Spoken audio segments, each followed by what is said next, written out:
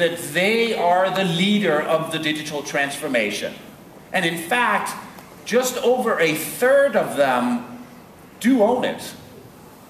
However, transformational efforts are more likely to be led by someone outside of the IT organization, including newly appointed leaders such as the VP of Transformation or a Chief Digital Officer.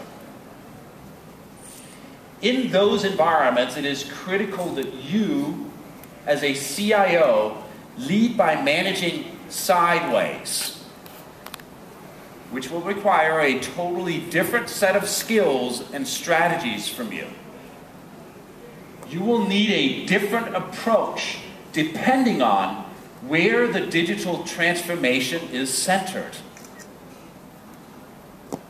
3 things will change in the digital era, and you must react to each of them. First, the way power is distributed amongst and within businesses. Second, the way investments in technology and people must change. And third, the way to establish leadership. You can control and influence all 3 of these things. I believe you can do this. So let's look at what's happening with the power shift. Because it's not what you may be thinking. Digital startups are not just out in the market. They are in your own organization, in your marketing department, in HR, in logistics, in sales. Your business units are acting as technology startups. Yes, every business unit is a technology startup. Simply stated, there is a shift of demand and control away from IT towards digital business units closer to the customer. 38% of total technology spend is outside of the IT organization's budget already, with a disproportionate amount in digital. And by 2017, it will be 50%. In the new model, every business unit is a startup. And CIOs are changing their strategies by managing sideways.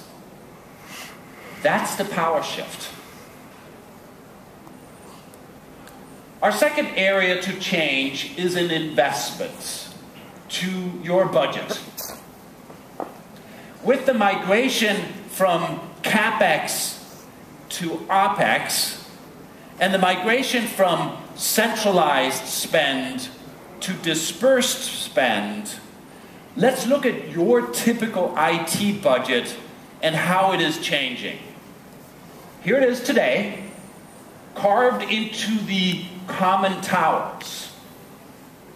This should look somewhat familiar. Most IT budgets, in fact, look like this. Now, if I remove some of the details so that we can see what's happening in aggregate, let's look at the major categories: services, software, hardware, and people. IT service contracts take up less than a quarter of the budget, but they tend to be long-term. That is changing in the digital era. If you look at software, traditional IT software deals can run for decades, and large systems take years to roll out.